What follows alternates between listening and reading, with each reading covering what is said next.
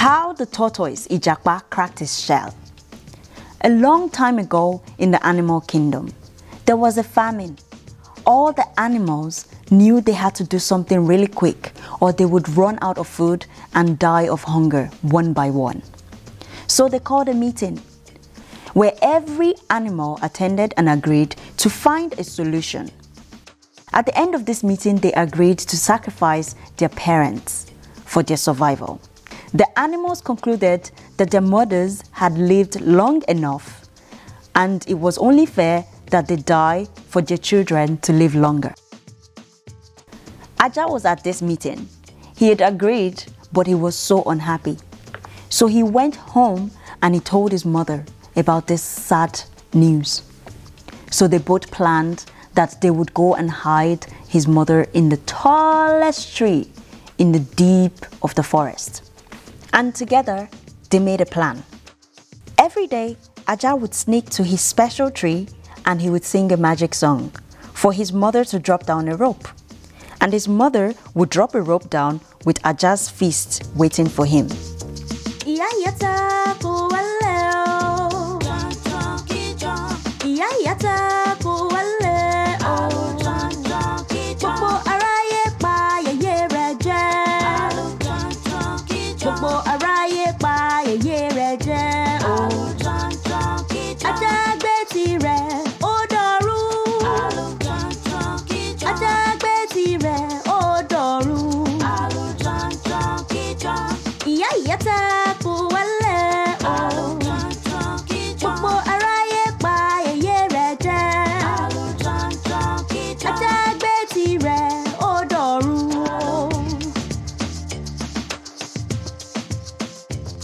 A few days have passed since all the animals have sacrificed their parents, and the food was only enough to sustain them for that long.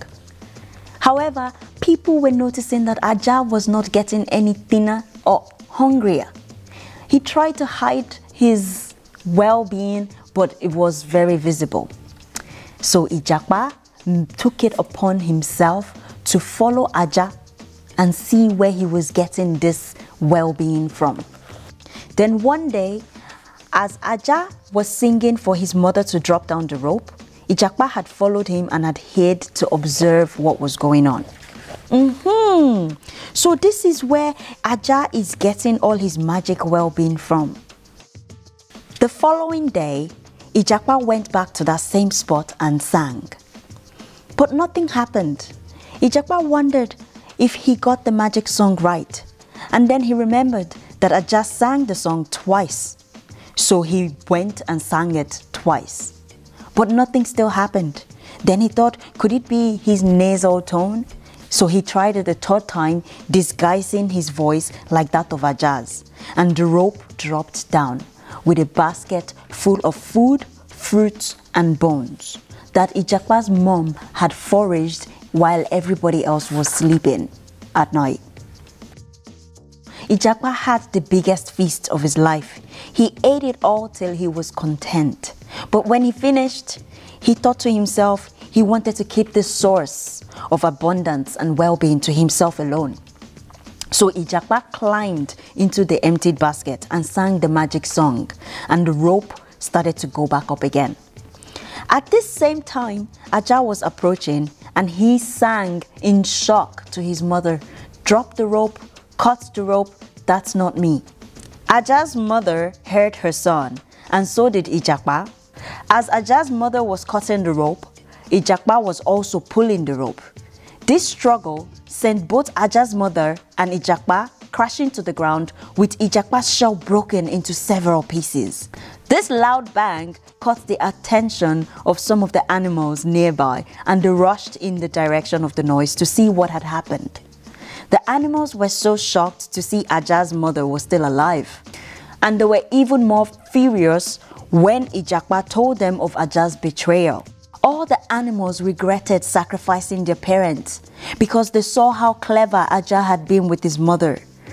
While every animal went to sleep at night, Ajah's mother would climb down from her tree and forage for food, bones, and wild fruits in the deep forest. And she would prepare them in the tree in wait for her son.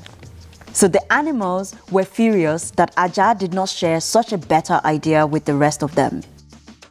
So they concluded that they will have to judge Ajah for his betrayal and send him and his mother into exile.